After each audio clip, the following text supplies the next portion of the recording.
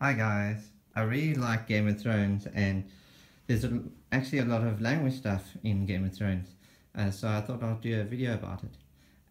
What I've got here is the wonderful map series made by Jonathan Roberts, based on the information from the books and information that he got from George R. R. Martin. So this one is the Westeros map. This is the Free Cities. And this is the whole of the known world, and there's a bunch of other ones in line. What I'm going to do is I'm going to be going over the known language stuff of the world. So we know that there are languages spoken like all over this world, and they weren't specifically developed by George R. R. Martin because he's not a linguist and he was more focusing on the story. But he does mention languages from time to time. Obviously, the most well-known languages of the series are Dothraki and High Valyrian. High Valyrian was spoken by the Valyrians, and Dothraki is obviously spoken by the Dothraki horse people. So if we start at the very top here, you can see this is the frozen shore. If you go further north than this, you get to the land of always winter, and that's where the others, or the White Walkers, come from. And I don't know if it was exactly specified in the books, but from the research that I did, says that they speak a language called Scroth, which was partially developed for the TV show, but they never actually ended up using it. So if we look at the whole of Westeros, so in the time of the books, the whole of Westeros is dominated by a language called the Common Tongue. So obviously in fantasy books and things like that, they've got this common language that everyone speaks. So obviously the Common Tongue is just English, and if you're watching in German, then it's just German. But what's interesting about it is that they do actually have accents, even in the show. Like the people in Dawn, so Dawn is down here, they portray the people of Dawn in the show as having a Spanish accent. And in the north, people in the north used to speak the Old Tongue, and that has slowly died out, but they created a very small bit of the Old Tongue, basically an Old Tongue pidgin, which is spoken by the giant in one of the episodes. Okay, so if we look here, here, where is it? Oh, okay, there. I knew it was on one of the bays. So this is Blackwater Bay, and here's King Landing. It's called King Landing because that is where Aegon the Conqueror landed, and started his conquest of Westeros from here. Now, Aegon was a Valyrian. Now, the Valyrians come all the way from Essos. So if we look here, okay, here's the world map. The Valyrians come from this area. You see here Valyria. Now, no one's quite sure what happened to Valyria, but one theory is that there was a massive volcanic eruption that happened here, and that destroyed the whole civilization. Now, Aegon was not actually part of a prominent family, but they made their mark on history by conquering Westeros. Now, the Valyrian language that they spoke came from Valyria, and Valyria actually extended over this whole area. So they took over the whole area here, and they also extended all the way into Slaver's Bay, and also they eventually conquered the Guscari Empire. Now, Valyrian and Dothraki are the most developed languages for the TV show. Now, the languages weren't developed for the books. There was only a few words here and there. So they hired a linguist by the name of David Peterson to actually develop the languages for the TV show. Okay, so before I start talking more about High Valyrian and the dialects that descended from that, I just wanted to touch on a few more languages that are mentioned in the books. The Lazarene who live in this area, Lazar, speak their own language called Lazarene, and it's said to have kind of a sing-songy sound to it, but it wasn't actually developed much beyond that point, and it doesn't actually feature in the show, but I thought I would mention that. So Karth, which is here, they also have their own language, but that again wasn't developed for the books or the TV show. And one last thing, if you go all the way into east, SHADY, which is here, that is the most easterly place that I think is one of the most easterly places that is mentioned in the books, and they also have their own language, but that we don't actually hear that in the TV show, and we don't come across any of it in the books. Okay, well, now that that's out of the way, let's get to Valyrian, which is very well developed in the TV show, and there's a lot of background to it. After the doom of Valyria, the major power for the Valyrians was in Westeros, and the Valyrians all the way until Robert Baratheon, who's obviously not a Valyrian, but he ended the Valyrian hold on Westeros. All the Valyrians all the way up to Daenerys spoke High Valyrian. Now High Valyrian is the more ancient form of the language. It's kind of like Latin, whereas the Valyrian dialects are kind of like Spanish and Portuguese and Italian. There are three main types, or three main groups of Valyrian. There is the northern, which is over here. So these are the free cities. They're called the free cities because they're one of the first places to break off from the Valyrian Empire once the Valyrian Empire broke down. And so there's northern, southern, and Slavers Bay. And Slavers Bay Valyrian is also known as Giscari Valyrian because it's greatly influenced by the Giscari language. So for instance, in Marine, they don't say some kind of variant of Munya. Munya is the High Valyrian word for mother. They say Musa or Misa, which actually comes from Giscari. So the northern group of High Valyrian is made up of Braavosi, Lorathi, Pentoshi, Norvoshi, and Kohoric. And Kohor isn't on this map. I think it's on, here. I think it's on this map.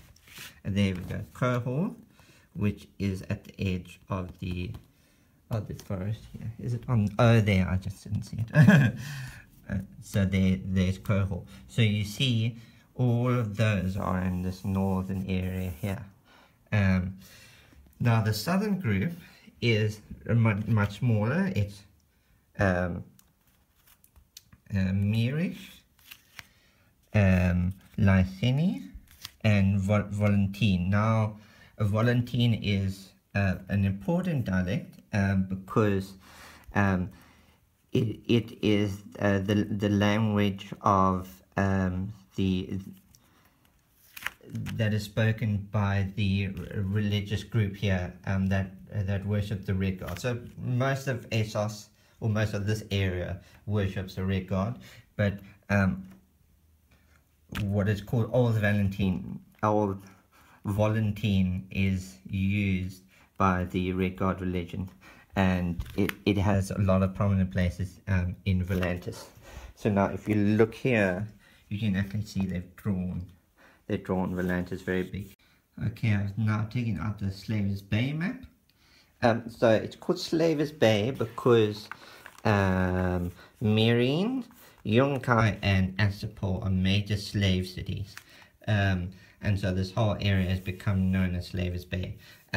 So the languages spoken in Meereen, Yunkai, and Assipol are descendants from High Valyrian, but they're quite different to the languages from the Free Cities. So you can see, you would be able to see similarities between the northern Valyrian languages and the southern Valyrian languages, but these ones are very different. Okay, so now I'm going to read you some High Valyrian.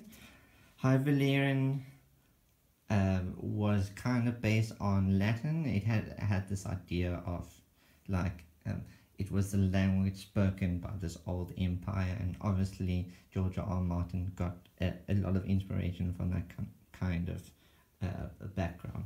So if you watch Game of Thrones, you definitely know the quote "Vala Morgulis," which means all men must die. And then the reply is "Vala Dohairis." So when Daenerys goes to the slave market, she gets a translation in High Valyrian, and the translation is Morgoth Nedusu Sesir Zugusu Azantis Vestras. And now the word unsullied in High Valyrian is Dovalgedus. And now, as the Valyrian Empire broke down, they developed different dialects. So Meereen, Yunkai, and Assipol all have their own dialects, and Assipol is the least changed out of them. So if you only know High Valyrian, you can actually understand Assipori Valyrian. But Meereenese Valyrian is very different, and Yunkai is actually closer to Assipori Valyrian. So Dovargedus in High Valyrian is Dovaredi in Assipori Valyrian. And now Meereenese Valyrian is the most divergent of all of them. So Dovaredi in Meereenese Valyrian is Thor. So Meereenese Valyrian has divergent in terms of grammar, it's divergent in phonology, and it has a lot of Gishkari words in there. I think it's in one of the season 3 episodes that Daenerys has this particular line. Zaldrizes Buzdari Ixos Daor. So Daor is not. And what's interesting in High Valyrian, to make the negative coupler, you take the coupler which is Ixan, that's the first person conjugation for present, and then it becomes Ixos. You have to put it into the subjunctive if you're using a negative. But what's interesting about this line is that Zaldrizes is High Valyrian, but Buzdari actually is a word in Assipori Valyrian, which was borrowed from Gishkari. So what I read is that Daenerys is trying to make a point here of connecting High Valyrian to Assipori Valyrian, and making the point to these people that actually she's one of them, and she just speaks slightly differently. Now I'm going to be talking about Assipori Valyrian. Assipori Valyrian is grammatically simplified from High Valyrian. It's only got 2 grammatical genders, whereas High Valyrian has 4. Here is an example of Assipori Valyrian. Vagizi porja peten kavesa. Dos vagizi. Skatala ja hubre pendaro kuno masino. And here is Meereen. In Meereen they speak Meereenese Valyrian. Here is an example of Milanese Valerian. Ying shijetra os erlich thashifang. Okay, so that was an overview of High Valerian and the Valerian languages. I'm going to do a quick overview of Dothraki now. Dothraki is the language of the Dothraki people, who are a nomadic horse lord people who hold sway over what's called the Dothraki Sea, because it's a vast plain land. Every now and then they head to Vase Dothrak to pay respects to their gods, and one of them is called the Mother Mountain, which is this huge mountain. But basically they spend the time like pillaging and robbing people all over this area. I can now give you an example. I will now give you an example of Dothraki.